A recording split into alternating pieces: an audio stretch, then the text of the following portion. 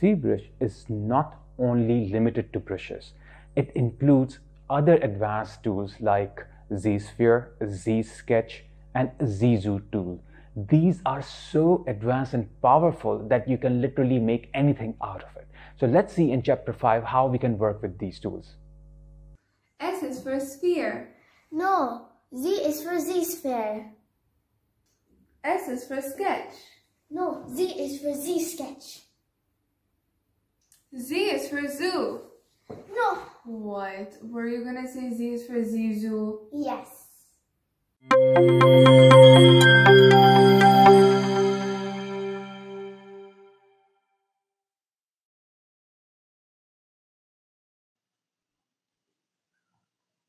So let's start with our new chapter over here, which is about the ZSphere, ZZoo, and ZSketch. So let's see what are the ZSphere. So there are lots of ways to start creating new digital sculptures, but ZSphere is one of the more unique to ZBrush. It's like making a simple skeleton, but first you can pose and adjust easily before locking it into a mesh. So let's take a look. So I will start a fresh ZBrush file over here, and what I need to do is that I just have to click any one of these subtools here. Okay, and once I have a click, you will see you have this shelf, and where we have this ZSphere. So go ahead and click on the ZSphere. Now, once we will click it, and we will go to the upper subtools, and you will see the ZSphere is here. So I will just draw that, draw this on my screen here. Okay, and I will press Shift key while dragging this here, and the Shift key, what it will do, it will snap it to a horizontal orthographic location. And once I'm done, I will leave this, and after that I will start making the legs and other parts on it. So this is the basic building blocks of ZBrush, like ZSpheres, and we are going to create more ZSpheres, and they'll be chained together to create an armature or a skeleton. Now, as I hover my mouse over here, so you will see that it is showing me a green sort of a like a circle over here. So what this tells me is that it will create like a sort of a secondary Z-sphere out of it, which can be a part of an object or part of a you can say organic model if you're making a creature or like a human being or a cartoon character, whatever you are doing. At this stage, I will press X on my keyboard so I can have a symmetry on. So this will help me, and I can move around here. So I think just by mistake I just clicked there. Let me do that. So also it works with the size of your brush. So I will make my brush a little bit bigger. So here what I'm going to do is that I will start making like you can say a skeleton over here or a basic model of a character. Okay, and I will start with the center gravity point, which basically our pelvis. If we talk about the characters, the pelvis is the center of the gravity. So this can be a like a pelvis, and I can start with the hips, and then I can create thighs and everything out of it. So let's zoom in a bit here so you can see clearly what I'm drawing here. So at this stage I will go at this part. Okay, and this will be my, you can say like a side view. So what I will do here is that I will just go to the quarter view here, and then I will create a small like part here, and this can be my hip. Okay, now what I can do here is that I can create another one over here, and that can be my thigh. So I can create one more, and you can see a thigh has been created here. Now this can be my heel of my leg. So obviously, like a heel cannot be like attached to the hip. It is too high. So I can go to my move tool. I will press W, and I can take this one and move it down. And you can see the one that I created here is kind of moving down, and I will move it down where I think it's better to keep the heel. Okay, so I'll make a cartoon character so it doesn't matter, and maybe some of these I can move it up. Like suppose this one, I will move this one a little bit upward here. Now I have heel, but what I'm missing right now is the knee. So to create a knee, I can go back to my drawing mode and click on any one of this, you can say the length, the bone here, or the collection of the Z sphere. And once I click on it, that will become a Z sphere. So this Z sphere is now basically the knee. So I can go back to my W. I will press to go back to the move mode, and then I can pull this one a little bit outward, and you can see that I have a nice knee joint here. Now I do have heel, but I don't have foot. So I can go back to my drawing mode over here. Okay, so you can press Q also on your keyboard, on your keyboard. So Q can bring you back to the drawing mode here. So now I will just go back and make the, you can say, a bit of a like a feet. Okay, and then I can press W to pull this one outward. Okay, and I can go in the front and move this here. Then I can go to the side, make sure this there. Now if you think this is too big for a heel, so for a foot, so what you can do is that you can go to your scale mode. I will press S for my scale mode, sorry, E for my scale mode. Now I'm in the scale mode, and I can reduce the size of this one, so this will become smaller. Okay, and also I'll press W again for move, and I can move it down or anywhere I want this one. Maybe a bit curve, like slight position I will give it to it. Now back to the drawing mode, I will press Q on my keyboard. Now ankle height is missing, so I can click on any one of these to convert them into ankle height. Now this will become ankle. I can also move it by going to the move mode. Okay, a bit back or forth, whatever you want. Also I will press here E to scale it down if you want to scale this ankle. So I will just scale this down. Okay, and maybe I will scale this one also down. Okay, this the knee, and make this one quite a little bigger, the heel. And that's, I have something like this on my screen, and this one also I can make it a little bigger, make this bigger as well. And also the heel I can make a bit bigger, sorry, the ankle a bit bigger. So now if you're satisfied, you can continue with this. Now I will go back to my drawing mode, and as you know, I'm inside my symmetry. So if I'll go here and I want to make a torso which is coming out from the pelvis.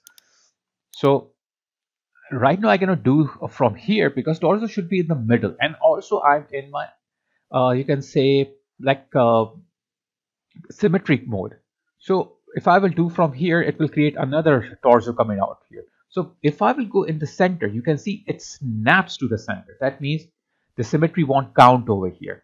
So if I will click here and then create a torso something here, okay, and then I will go back to my move tool and move it all the way up. You can see that it will create this. Okay, now I can go to side, arrange this one. Okay, now one thing is that if you think this is too big, the start of the torso, you can go to scaling mode and you can scale this down a bit over here, and I can go back to my drawing mode, and I can add one Z sphere here for the chest, one Z sphere here for maybe for the abdomen.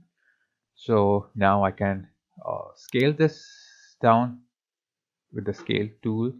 This one also slight, I can scale it down, and then this one I can move it with the move tool back, and this one a little bit here. This one also I can pull this back here. Okay, now what else I can do here is that I can go and start making some new one over here. Like suppose I want to create a hand, so I can go click here one time, okay, and then other one, if I press here, so it will create a like a like a Z-sphere for where my arms can go, and so I can press W here. So if you want to move it around, if you don't want at this point, okay, and then you can move this much more. But notice that if I'm moving it, it is showing me this this dashed or dotted line here. That means it's overlapping. So I can go in the scale mode and scale this one down a bit, okay, and this one a bit also, and from here,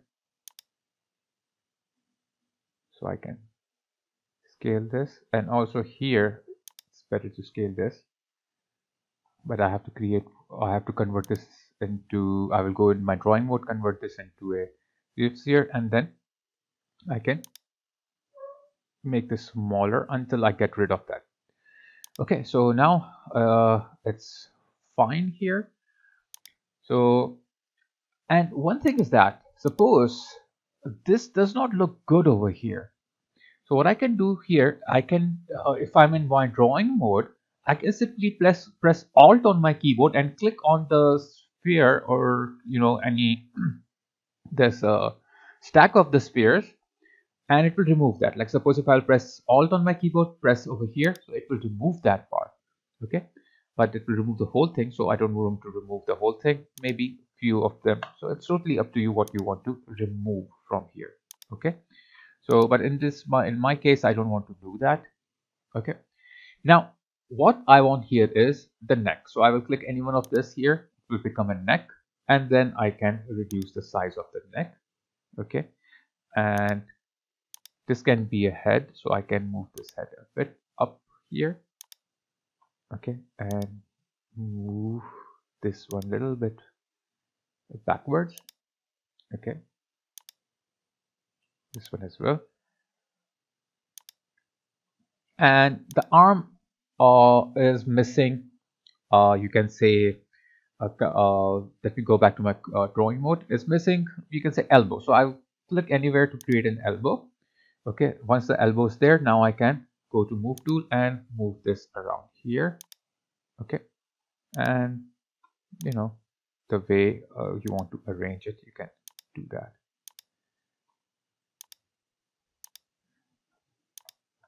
Now the chest, you can have it somewhere else also, but I just have created here, so it's totally up to you where you want it, and that could be something, it's up to you that you want to decide, like you want to do. And if you want to increase the size of this one, bigger or smaller, is also up to you what you want to do at this stage, okay. But I want to just keep it everything just like here. So I can move this all until I get this one here, and one more I can create for the shoulder. I will go back to my drawing mode, Q, convert any one of this to a Z-sphere, and this can be act like a shoulder. So this is basically my shoulder, you can say, and I have something here, okay.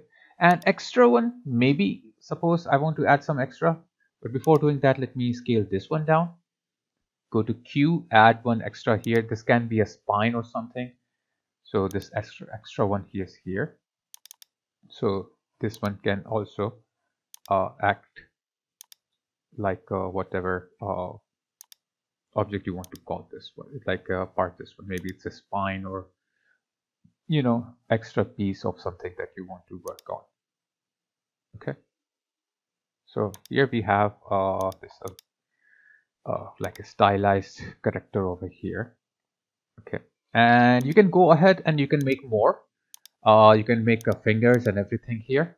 So that can be a complete, like a model over here. Now let's see about the rotation and see what does the rotation do over here. But before that, let me tell you one thing about the move tool. Move tool actually stretches out your ZBrush, just like, you know, like your ZSphere, just like what it is doing right now. So don't try to rotate any of these ZSphere with the move tool, okay, because it will be stretching it out. So for actual rotation, you will be using the rotation. Okay, so I will press R on my keyboard to get that, and if I will click over here, and if I will try to move it, okay, so you can see this is rotating this Z-sphere here. But if I will click on this part and try to move it, so you can see that it is just rotating it. Okay, it's not stretching, it's just rotating. This is, you know, as we all expect what it will do, and this one can invert outward depending on your camera angle. Okay, so this one can rotate back and forth also, and this will avoid all kind of, you can say, you know, stretching that the move tool do. So if you want to rotate, just use this one. Use your required camera angles to rotate this in and out. So it's totally up to you what you want to do with this rotation.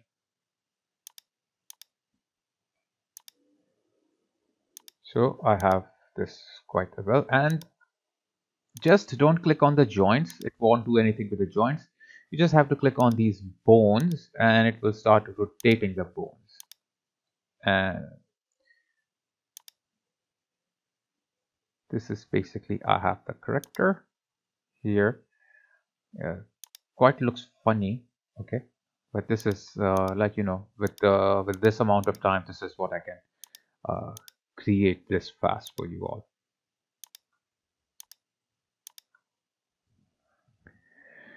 Okay, so go ahead and practice a bit for yourself. You could go ahead and continue creating fingers and toes and nose and ears, but I'll let you handle that on your own. It's basically the same steps we have already been doing.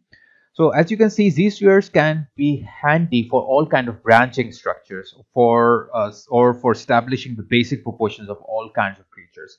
So it's a quite handy tool, and it can be a good starting point for anything complicated you are making.